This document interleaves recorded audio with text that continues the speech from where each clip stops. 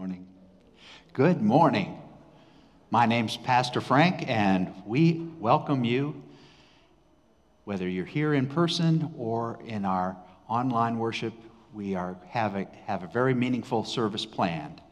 We're continuing our message series, Inner Navigation, and this is the lengthening of days, and so I hope you enjoyed springing forward this morning.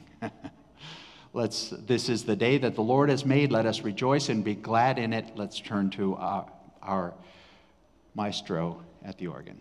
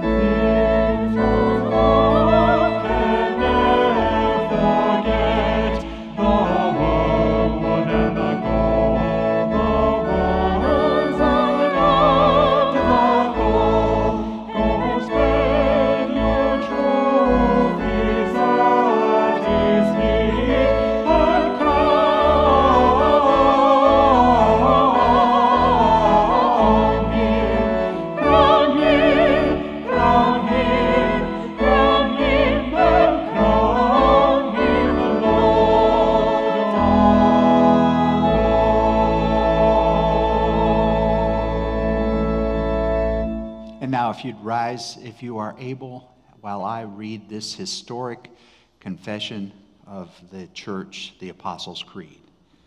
I believe in God, the Father Almighty, maker of heaven and earth, and in Jesus Christ, his only Son, our Lord, who was conceived by the Holy Spirit, born of the Virgin Mary, suffered under Pontius Pilate, was crucified, dead, and buried. The third day he rose from the dead. He ascended into heaven and sitteth at the right hand of God the Father Almighty. From thence he shall come to judge the quick and the dead. I believe in the Holy Spirit, the Holy Catholic Church, the communion of saints, the forgiveness of sins, the resurrection of the body, and the life everlasting. Amen.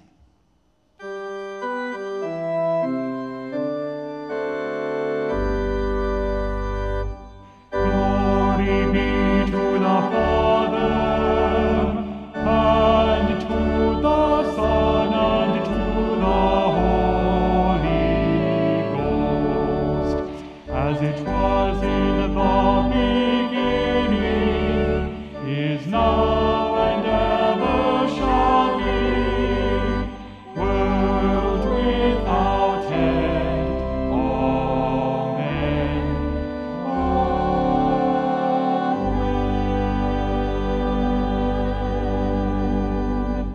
Please be seated.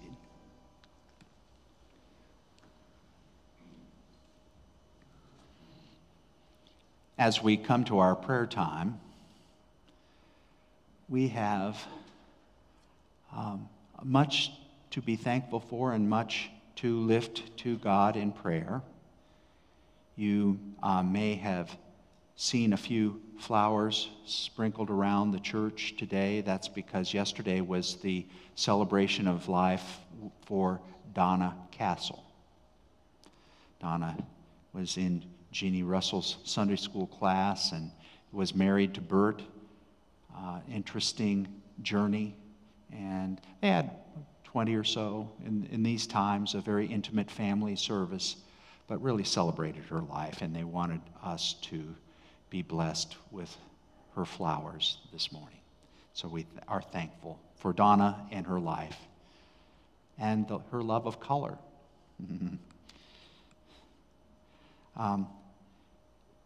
We are so longing to be through with all of this.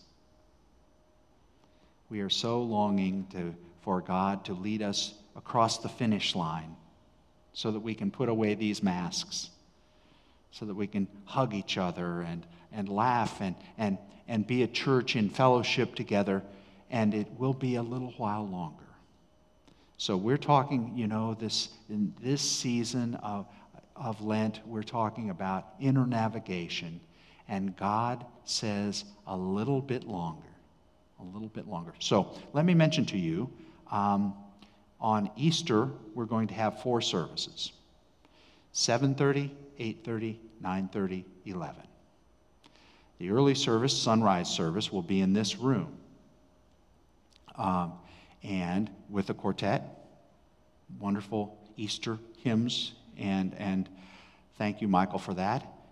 The next service is going to be down in the sanctuary while the worship band for the 9:30 Easter redemption service rehearses. We will be down in the sanctuary, so if you'd like to come to that service, the last Easter in that room.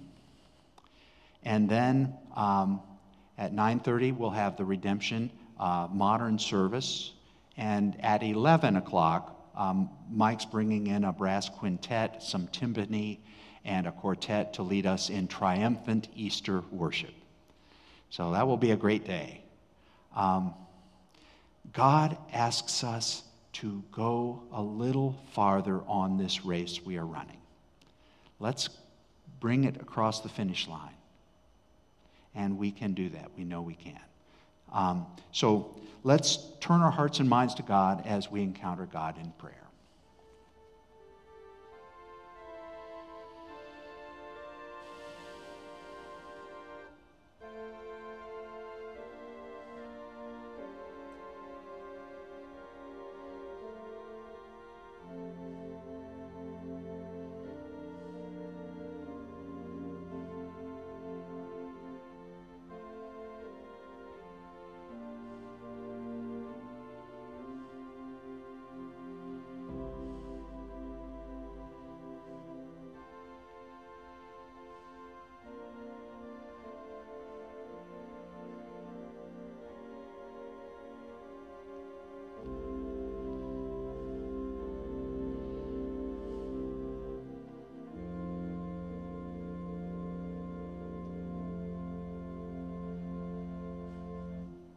dear God, we come to you. We come to you offering our thanksgiving and a goodly measure of joy that you would turn your ear to the likes of us in the many seasons of our lives. We pray, gracious God, that you will minister to us as we long to be through with all of this. We long that you will help us to return to the joys of our living, to our community of faith in vastly more normal functioning. I thank you for the ones who have stayed faithful to you through this unusual season. And Lord, we notice that even in these conditions, life goes on. The responsibilities of our lives continues, and we need strength for the living of these days. So thank you for making the journey with us. We pray for our healthcare professionals, our doctors and nurses, respiratory therapists. We pray for those who are ill or afflicted, have been injured or suffer illness. We ask that you would make the vaccine terrifically effective in our lives so that relationships can be restored and be restorative. And Lord, we thank you for the many who have come to this place to study your word, to learn your good news. And we pray all of this in the name of Christ, who teaches us to say when we pray, Our Father, who art in heaven, hallowed be thy name. Thy kingdom come, thy will be done on earth as it is in heaven. Give us this day our daily bread, and forgive us our trespasses as we forgive those who trespass against us. And lead us not into temptation, but deliver us from evil. For thine is the kingdom, and the power, and the glory forever. Amen.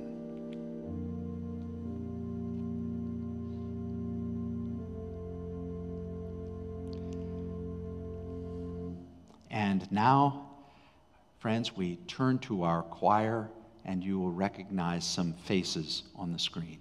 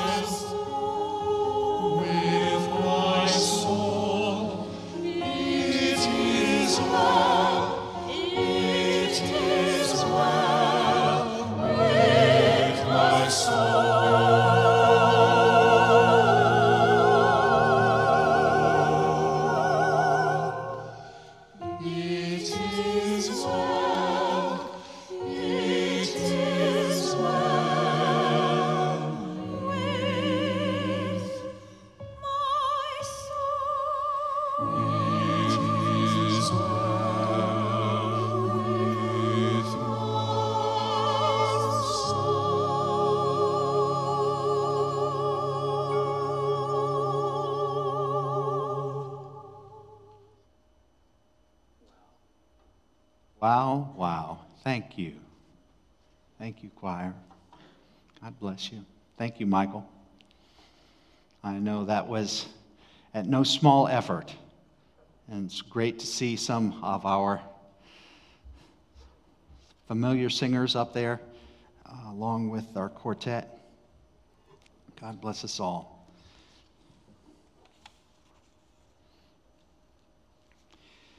We do respond to God's great generosity to us.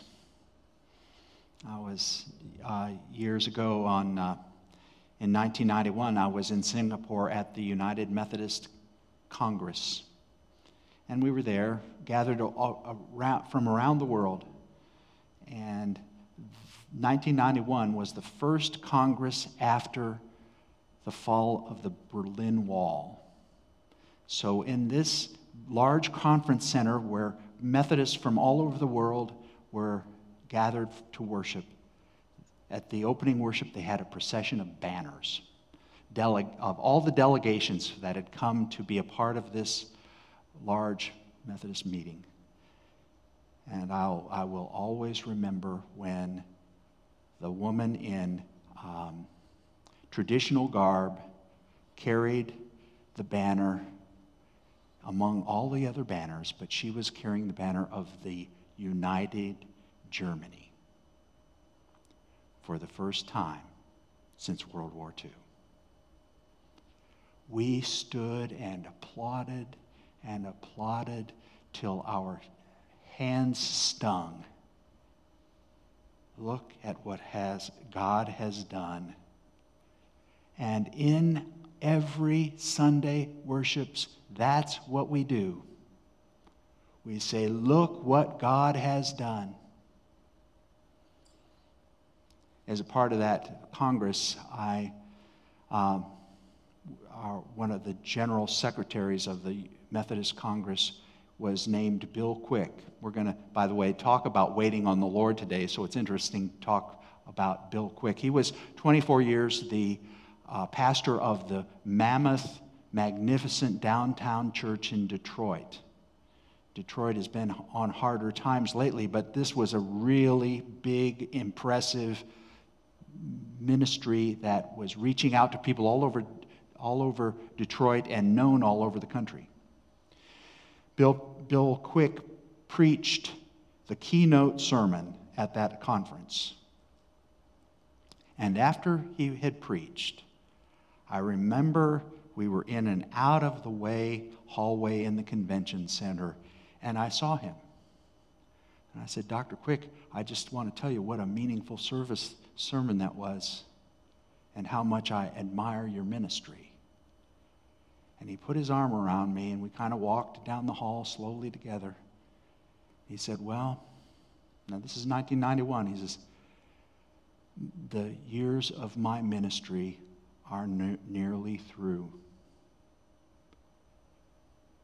And we're here to pass the torch to the likes of you.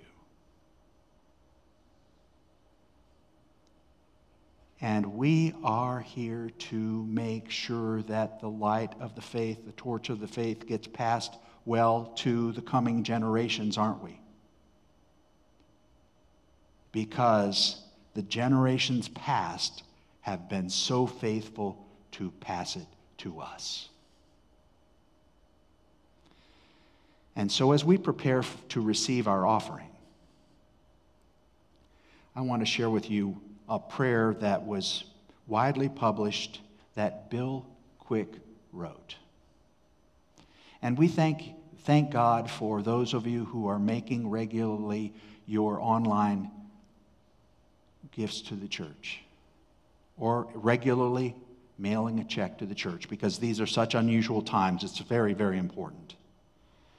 So as we prepare ourselves to, again, bless this offering, and if you're ready to make an offering right here today, as you depart, there is an offering basket, and we will bless it now. So this is how, once upon a time, Bill Quick blessed the offering at his church. He said, "O Lord, you give us life. We must offer commitment. O Lord, you give us scripture. We must offer our study. O Lord, you give us children. We must serve as good parents. O Lord, you give us talents, and we must minister accordingly. O Lord, you give us the church. We must extend the fellowship. O Lord, you give us the gospel. We must share the good news. O Lord, you give us each other. We must live in love. O Lord, you give us money. We must invest in the eternal. O giver of all that we call good and perfect, transform our gratitude from what you have placed within our hands into significant means of serving others as well as serving you. In the name of Jesus Christ, we pray. Amen. And so now we dedicate these gifts in Jesus' name. Amen.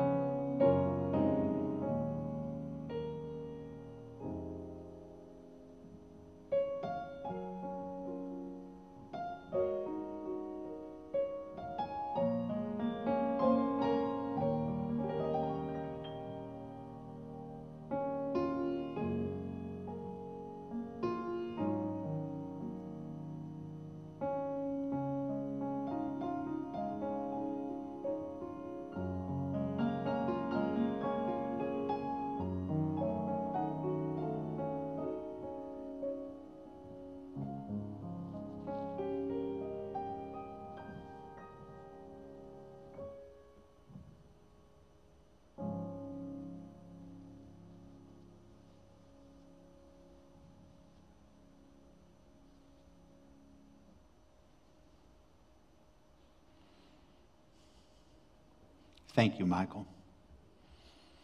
You know, we're going to start handing out worship folders again to you on Palm Sunday, which is just in a couple of weeks. Hard to believe. And if you had your virtual worship order of service in front of you, you would see that our offertory was entitled, of course, I'd Rather Have Jesus. And you would see Arrangement Martin. Let's let Michael Martin know how much we appreciate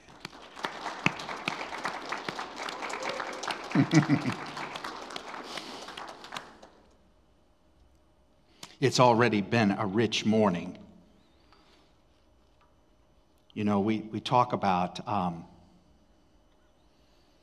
5 essential practices for Christian living. We pray 5 times a day, breakfast, or when you arise, breakfast, lunch, supper, and when you go to bed. Read 5 scriptures a day. That's a good amount you can read. You can read more. You can read 5 chapters a day. But if you want to, in the season of Lent, jumpstart your Bible study, read 5 scriptures a day. And if you want to get acquainted with the Gospels, the biblical telling of the narrative of Jesus' life, his parables, his lessons, his healings, his struggles, his confrontation with those who were against him, his crucifixion and his resurrection. Then a great way to start is to read Matthew, then Luke, then Mark, and then the Gospel of John, because the Gospel of John so poetically and beautifully and theologically wraps a bow around each of these other Gospels. And then perhaps you want some devotional reading, and reading the Psalms is just great. And you know some of the favorite Psalms. Psalm 23 comes to mind. The Lord is my shepherd, I shall not want. Makes me to lie down in green pastures. Leads me beside still waters. Restores my soul. Psalm 121, I lift up my eyes to the hills. From whence does my help come? My help comes from the Lord who made heaven and earth. Or Psalm 100. You can Google the most favorite Psalms, and I encourage you during Lent, which is called the lengthening of days, and we recalibrate our inner navigation. I encourage you to keep a psalm in your pocket, a different psalm every week, or a different psalm every day, so you can read among the hours of the day as you are inclined. Receive that encouragement. And, of course, a great place to go in the Bible for your 5 verses or 5 chapters a day is to read Genesis and Exodus. The story of the patriarchs, the story of God leading us forth from bondage, whatever that bondage may be. So we pray 5 times a day, we read 5 scriptures a day, we find ways to serve, and during this pandemic, this church has been vital and exciting and impressive in service. And so find a way to serve through your church, and we have many ways available, and you can read about them on our website, and or in the community, or spontaneously with your neighbor. Love your neighbor as yourselves. And we find the opportunity to give, to share, and we've just had that part of our worship. We worship God by sharing what we have, our worldly treasure, that God may bless it, that God may ordain it, our offering for God's work. And then we share the light. Because of what God has done, we share the light. By word and deed, we share the light. And that is what we're called to do. And in this season, amidst the likes of us, we are called to pass the torch from generation to generation to generation to generation, even as it has been passed to us.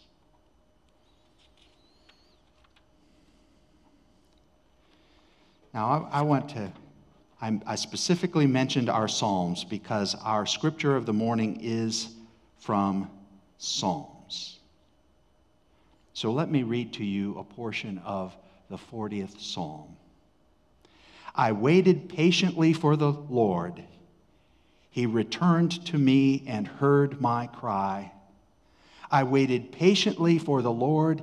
He returned to me and heard my cry. He lifted me out of the slimy pit, out of the mud and mire. He set my feet on a rock and gave me a firm place to stand. He put a new song in my mouth, a hymn of praise to our God. Many will see and fear the Lord and put their trust in him. Blessed is the one who trusts in the Lord, who does not look to the proud, to those who turn aside to false gods. And skipping down,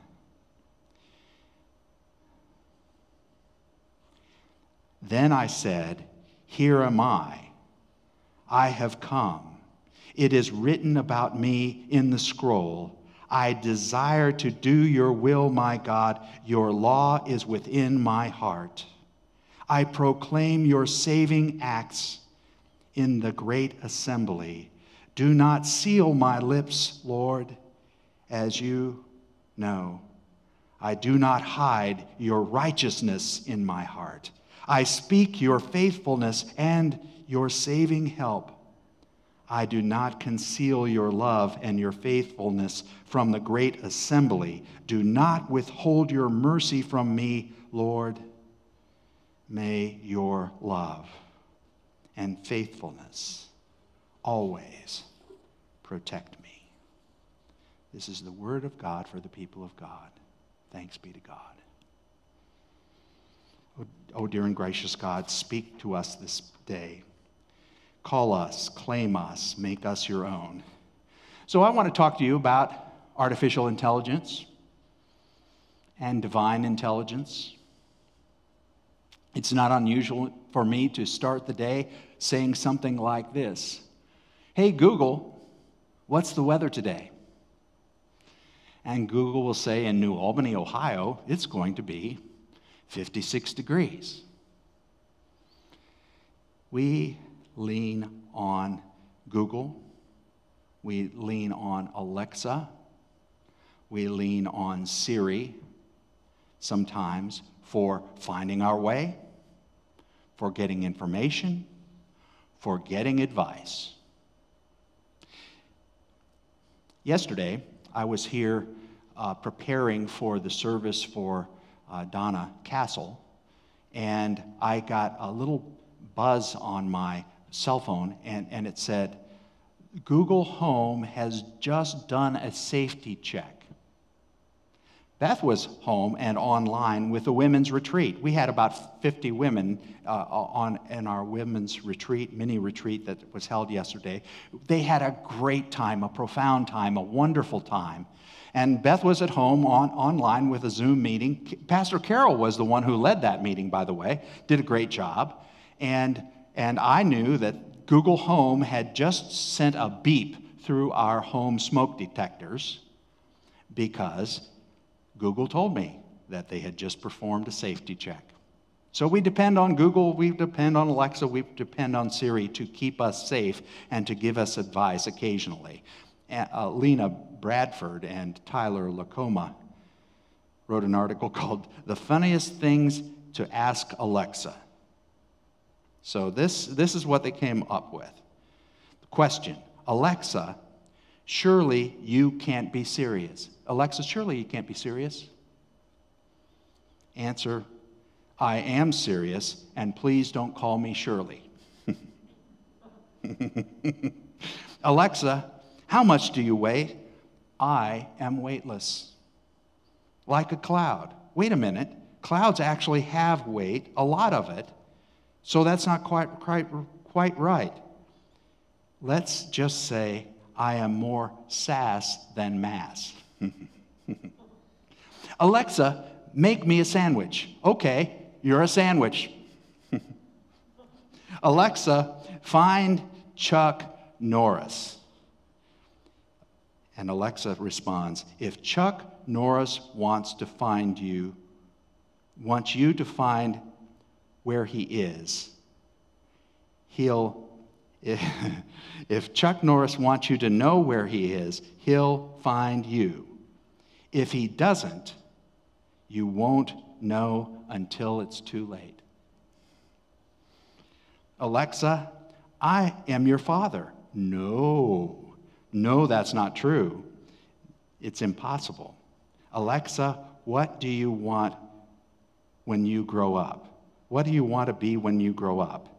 I want to be the computer on Star Trek. We have all kinds of fun with Alexa. Recently I said to Joe, we're going to have our second vaccine soon, and Mom and I are thinking about coming to visit you in Nashville in April. And he says, he just pauses for a second, then I hear him say, hey Google, remind me what date Vanderbilt graduation is. And then he paused and he said, that's so you don't show up when all the other families are here for graduation, because he's not graduating this spring. And we got that information. Artificial intelligence or divine intelligence. Wait on the Lord, renew your strength. I waited patiently for the Lord, and he turned to me and heard my cry. This year, have you been waiting on the Lord? Do you know that he has heard your cry? Artificial intelligence gives us supremely rapid response, but is it always intelligent? Is it always what you need?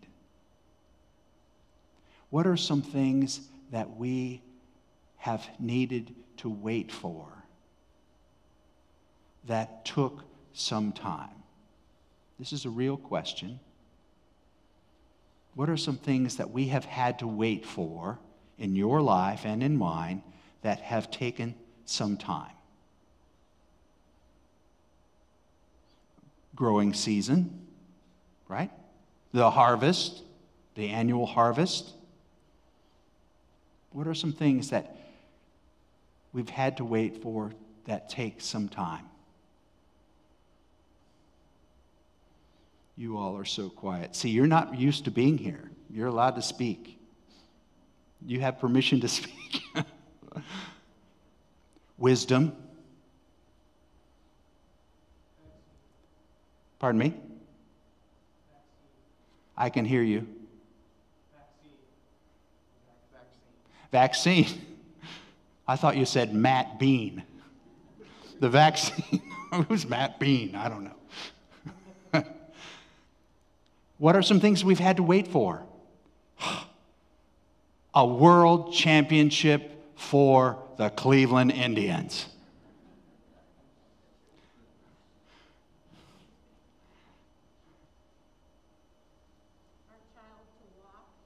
Your child to walk, yes.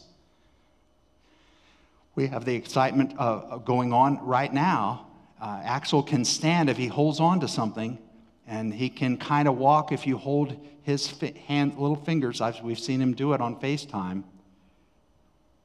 And he can say, Dad, Dad, Dad, Dad, Dad. Which makes his ma a little ticked. She said, well, I did the hard work on this. Are there things that we wait for? Pardon me? Learning to drive, of course. Yes. My son Adam moved to Apple Valley, and he's got a nice little place, and it's kind of a hilly lawn that he has, and he's got his own lawn tractor. And the first time we visited them, they were fixing the place up because it had, it just needed to be tidied up a little bit when they moved in. And so Grandpa, old Frank, got on the lawn tractor, and I made everybody nervous because they weren't sure I knew how to drive that lawn tractor on a hilly lawn. And they were right. It was okay, but then Adam's wife, Nicole, who is a farm girl, knew what to do. She got on that thing, and she was just a real pro. So I still have a learning curve on that. What is worth waiting for? Many things that are of God's are gradual, take time. We wait for a vaccine.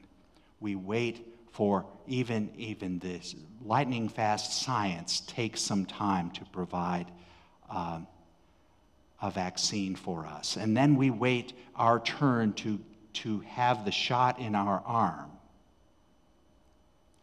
And the psalm says, I waited patiently for the Lord. He turned to me and heard my cry.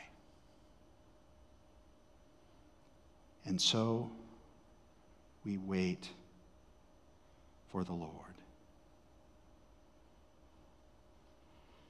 And God's intelligence is perfect, more than ours is perfect. And God's intelligence cannot be rushed.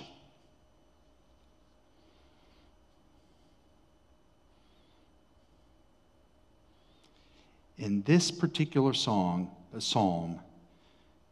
God, sometimes we wait for a home, don't we? Sometimes we can feel a little out of joint with our life journey. And that's a great time to return to the Lord and to check our inner navigation. When there feels like perhaps God's calling us to a greater centeredness in His love, to put aside some things so that other things can be emphasized. And I sense in the congregation, people are longing to be back in this place. They are longing to be back in this place face to face so that they can receive the regular nurture from God that comes from Christian fellowship.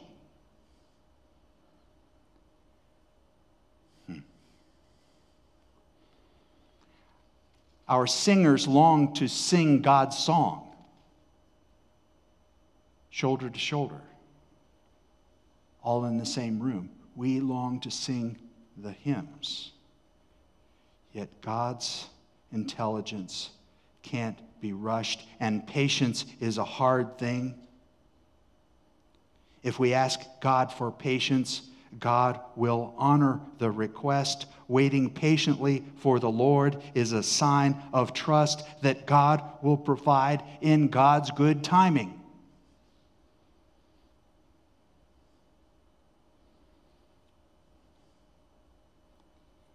In fact, waiting for the Lord often brings the joy of deliverance. Won't we be thrilled when this whole experience is long in the rearview mirror?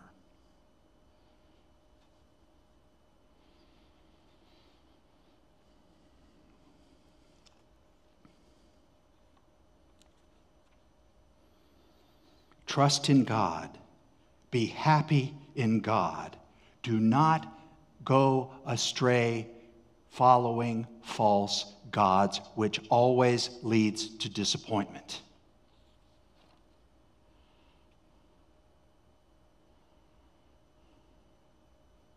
And trust that God knows what He's doing. You know, we get into trouble, often we get into trouble when we think that we know better than God. Have you ever done that? Maybe I'm the only one, occasionally. And usually Beth is the one who tells me, I don't think we're going to do that.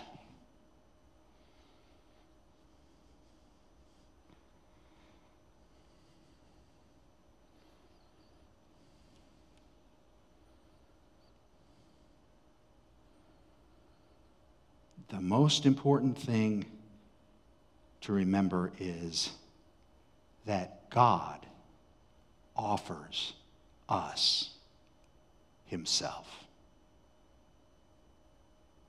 The most important thing to remember is that God offers Himself to us. God became human in Jesus Christ. We put our trust in God, and we don't just receive information from God, nor do we simply get a string of words and advice as if we asked Siri or Alexa. Instead, we receive the very person of God in Jesus. And we receive the indwelling of the Holy Spirit. That's something Alexa and Siri and Google can't give to us, no matter how quick they try.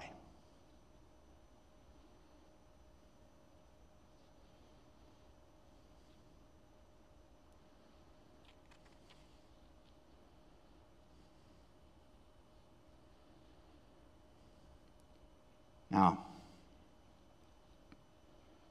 I know some of us have faced one kind of crisis or another during this season.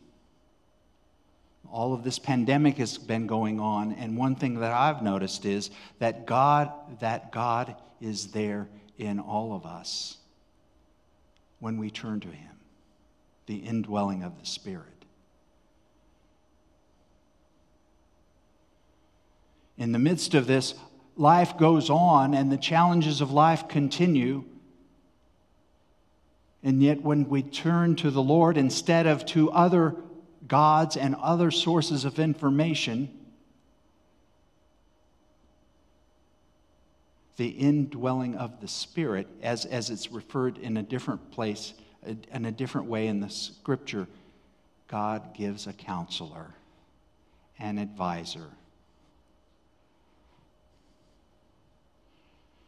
source of wisdom, a source for navigation. The psalmist instructs us, do not hesitate to make our needs known to God. Do not hesitate to make our needs known to God.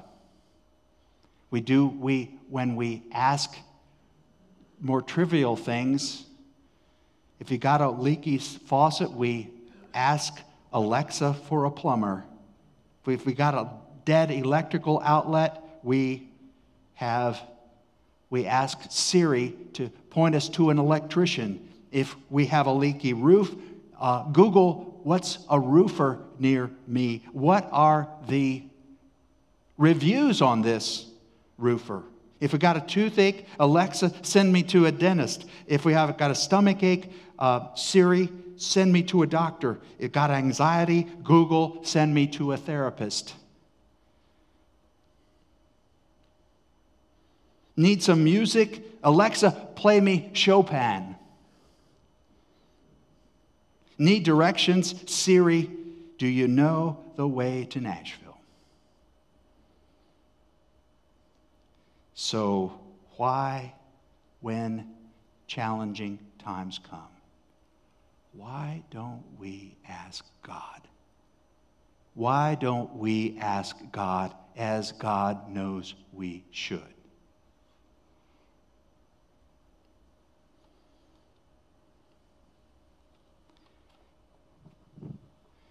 Artificial intelligence is artificial. Divine intelligence is what we need. Will you pray with me? Oh, dear and gracious God,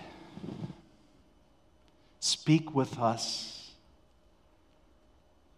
Whisper in our ears. Help us to hear your voice when we have a need. And then let us respond, saying the words, "Here am I, Lord. Send me." Amen.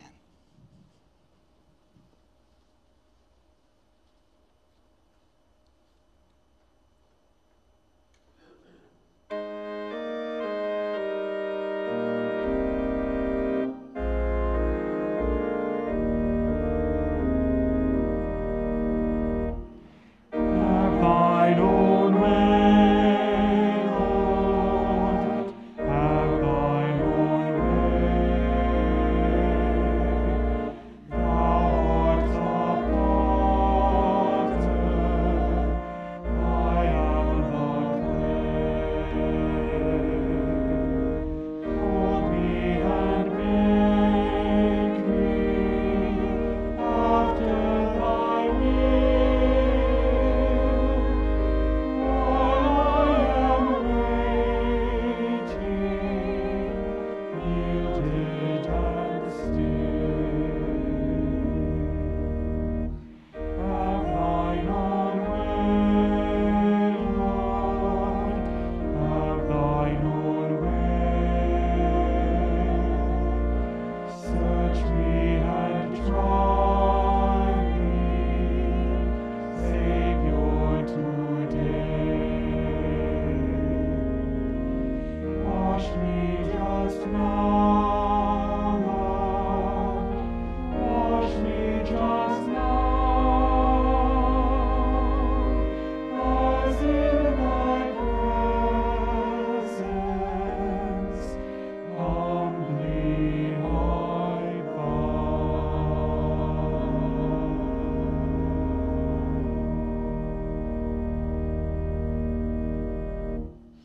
I mentioned to you as we began that yesterday here in this church we had the service of Donna Castle. Donna's family was kind to share some of her flowers with us, this beautiful bouquet among the arrangements that are here this morning. And I was struck by the reality of Donna's life. She was a child of the Depression, living outside of Bucyrus in a very humble setting. And she went to OSU and became a teacher and was a lifelong learner and nurturer and teacher of her children. No matter what was happening in their lives, but Donna was sure to help them know that there was a lesson in it for them. And in that, coming out of that drab time during the Depression, when they didn't have anything, Donna came to be a personality that offered color in our midst. She always liked to wear bright colors because being cheerful and inspiring joy is what she wanted to do. So let's be that kind of a person, taking the joy we receive from God, knowing that God will see us through, all the way through, lead us all the way home. That is the rock upon which you can stand all your days. And so God the Father, God the Son, and God the Holy Spirit bless, preserve, and keep you. And may you all live in this life so that in the world to come, you have life everlasting. Amen.